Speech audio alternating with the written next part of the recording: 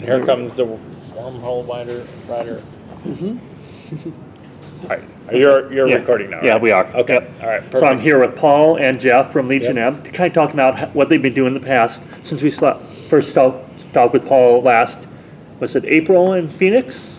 Yeah. Okay, Yeah. and a nice cool April day nice in cool- Phoenix, yes, right? only 117 degrees with your waiting pool outside. Was it April? Yeah, I think it was. It was Or April May. or May, Yeah. somewhere around there, about It this was time warm. of year. Yeah. Yeah, and we also spoke last year with Jeff at Stanley's Los Angeles Comic-Con. That was October. I Correct, that was remember October, Halloween. yes, Halloween weekend. That's So right. now we're here with them once again, both of them together for the first time, kind of talk about what's been happening since we last spoke with them.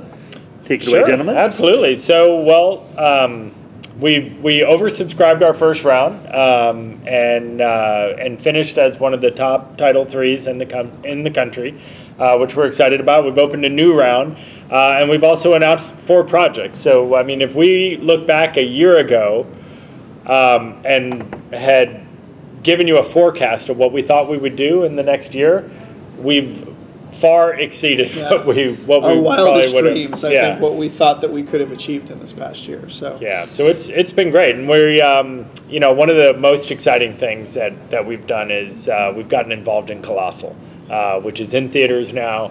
It's an amazing movie.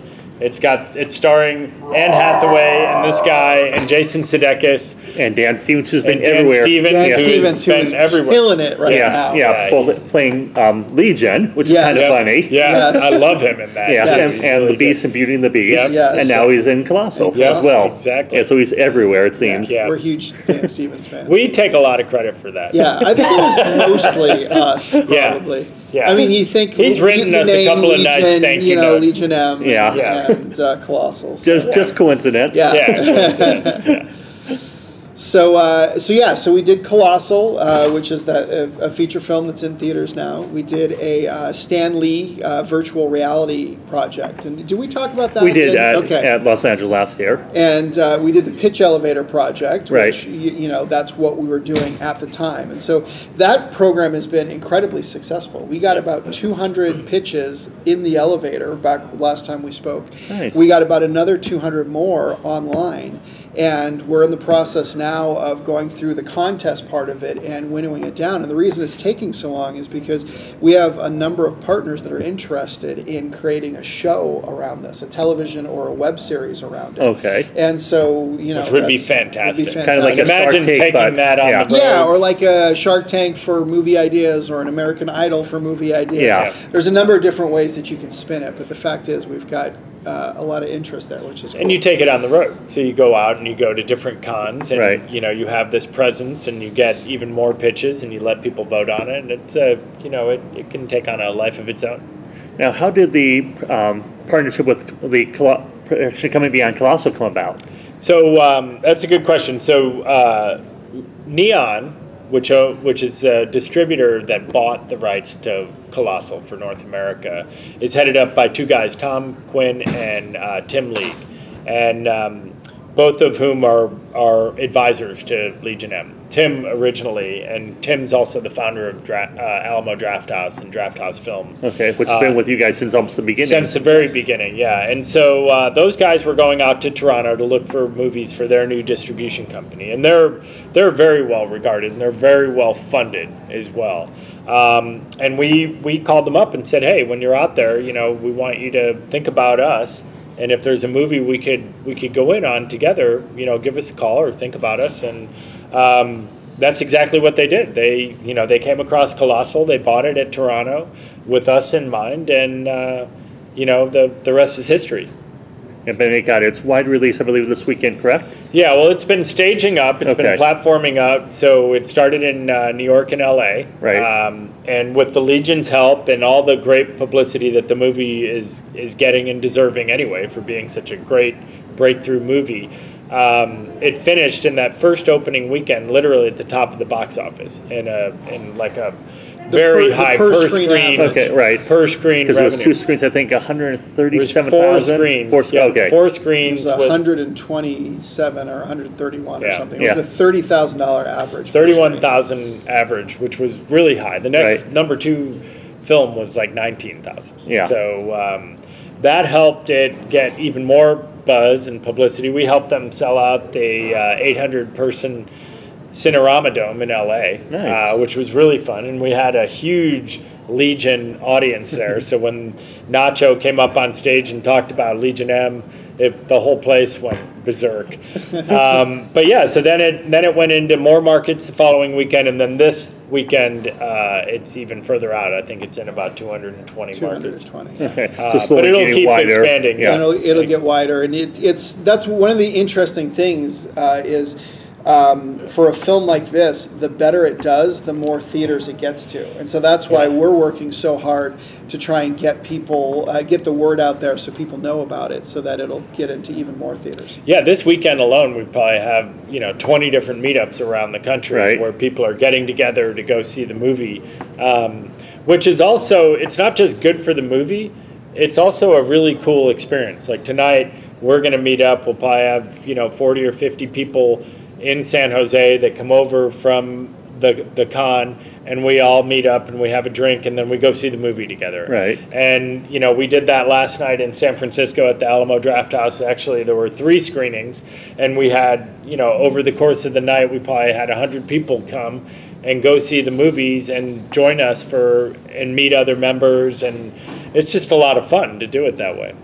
And what other projects you guys have coming up, if you can talk about them? Well, we have one other project that I don't think we mentioned is Field Guide to Evil, which is a horror movie that we've got coming out where Legion M will be the executive producer. It doesn't come out till 2018, but we partnered with Tim League and Ant Timpson. They're the team behind ABC's of Death. And again, it's a horror film, but it's a horror anthology. So it's 8 segments. 8 segments of dark mythology that come from all parts of the globe. So Tim being one of the founders of Fantastic Fest, and Ant Timpson being kind of, a really strong voice in the horror community. With their help, we've identified 8 of the kind of visionary new voices in horror that we like to join in and to create a segment about mythology or folklore from their part of the world that we can weave together into this global horror anthology. And so it's a relatively low budget, and we're excited about it because it's horror is a genre that we want to be in, and we also want to give these up and coming voices an opportunity to do something cool. And when is that movie supposed to? I know you said 2018. Is there any narrow it down? I don't think there's a release date. They're writing it now, and they'll be shooting it this year. Okay. So this is a fun project for us to get involved in the ground floor with, especially in an Ants and Tim project. And we're working really closely with them because, just like with Colossal, we have an opportunity to get out and have the Legion go out and see it in theaters. With this movie, we're getting involved early enough that we can involve the community in the production. And there'll be some points in time where we can, get on the phone or get on we call them shindigs, a video call with the director, talk to him about how things are going. And over the next year, the people that are in the Legion that want to kind of follow along can follow along, as the movie makes its way toward its release date. And has anybody been signed on the movie yet? Has anybody been signed to either act, write, or direct? I know you said you were writing it. The directors have. Okay. No, we're not writing it. Sorry, I meant you have people writing it. Yeah, well, so the way that it works is they selected 8 award-winning up-and-coming directors from around the world. Okay. So one of them's from the U.S., there's one from India, I think there's Argentina and Sweden and so forth. And so each one of them is writing their own, writing and directing and casting their own segment. So it'll be kind of like Grindhouse a few years back. Mm-hmm. One from Quentin and one from Rodriguez. Yeah, exactly. Okay. Yeah, so it's kind of 2 different stories that have nothing to do with each other, but well, they're linked in that they're all representing mythology or folklore. From the part of the country that director part of the world. Part of the world. Part of the world. Yeah, exactly. Cool. And then I know you mentioned the Stan Lee thing. Do you have any other ones coming up along the same lines of the Stan Lee VR thing? We're working on it. We're working hard on it as we speak. That project is interesting because we captured it in this extremely high fidelity. that is not, honestly, like you can't even watch the full resolution today because there's not the technology out there. there. The technology doesn't exist. So to give you an idea, we captured it at 75 pixels per degree of viewing angle. Okay. And we did that because that's the threshold of human perception, meaning that if you have 76 pixels per degree, your eye can't perceive the difference, right? So like that's the limit, and it's not quite that hard because it all depends on your biology. Some people can see better. Your eyesight, and anyway, but if you have bionic eyes, that's true. Story. But so 75 pixels per degree, that's about where we are. An Oculus headset, a state-of-the-art headset, is I think 8 or maybe 10 pixels. So we're about 7 or 8,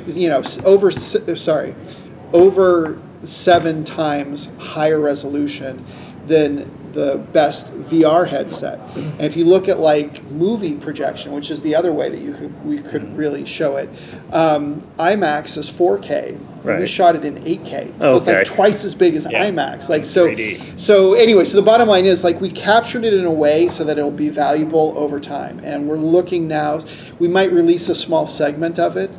We've discussed a lot of possible ways that we might help kind of get the word out now. Even if we don't, if we keep the interview itself is an hour and a half long, right? Which is really long to watch in VR using today's technology, also. So. I think what we might do is find a little segment that we can release. But and we're also working to get other icons on board so that we can shoot additional episodes. Yeah, the goal with icons is now that we've kind of shot the pilot, we've outlined the technology and the approach and how to address this, is to bring on a partner then to kind of do multiple. The goal isn't just to shoot Stan and Kevin, it's to shoot a library of icons. And do you have any other ones that you can mention? No one that we've announced. We've had multiple discussions. There are a lot of people that want to do them. Right. So that's the good news, is that, we know that there are other icons willing to do it. Now we just want to, because for Legion M, it's important that we spread our risk. So we don't want to be all in on icons, right? And then not be able to do Colossal or other things. Right, so kind of spread out. We get the kind of starter incubation kind of funding going, get that to a point, and then bring in a finance partner to help with it. And lastly, what can you tell us about what's in the future for Legion M? Well, we've got the round open right now, and we're having some amazing discussions with multiple other partners like Neon's of the world. Some of them, many of them actually with amazing track records, like literally the top of the class when it comes to independent film. So we haven't made any announcements yet, and I don't want to, tip our hand, but we've got some cool stuff in the works. We also have some really cool events planned for Comic-Con. I was about to ask what's coming up con-wise. San Diego Comic-Con. So some stuff that we're going to be doing at the show, some stuff that we might be doing just before the show, and so a lot of really cool stuff. But yeah, those 4 projects are the 4 that we've announced. Okay. And other than San Diego Comic-Con, where can our viewers see you guys in person? That's a good question. We there's so many Comic-Cons now, and we love at the movie going theater. To exactly. We love going to do panels. We just did a panel here at Silicon Valley Comic-Con. And so I don't know that we've announced anything anymore that we're going to be at, but honestly, like we're looking at all of them, and it just depends on. It's very expensive for us to set up booths and that sort of stuff. But what we like to do, we like to do local meetups. We like to come in and do a panel and all that sort of stuff. So hopefully we'll be able to hit, I don't know, maybe 8 or 10 of them this year, where we can come in and do a meetup and do a panel and. And we're also looking at doing more film festivals as well. Yes. And having a presence at those events. Cool. And any last words you want to say to our viewers? No, the only other thing is, there's a round open now. There's no requirement to invest, so if anyone is interested in this and you want to come along and join our community, you can join without investing and kind of check it out and see if if you're interested. You can go to thelegionm.com is where you'd find all of our background and there's more detail on every project. And then if you're interested, then we're happy for you to make an investment. Yeah, you can be a part of it. I mean, it's really like we said at the beginning, like it's exceeded our wildest expectations. Yeah. And the whole premise of Legion M is, as you know, it's the M with the bar over it, which is the Roman numeral for 1 million. Our Right. long-term goal is to have 1 million fans, and Yep. we're not there yet. We're just like on the first couple steps of it. But the first couple steps have gone so amazingly well and have really been able to showcase the power of this vision that, like, we feel like we're really excited about it. yeah. Yeah. And so been great. we'd love for you guys to be a part of it. Yep. Thank you once again, Paul and Jeff. All right. Thank you. Thank you. All right. Take care. All right. Raman.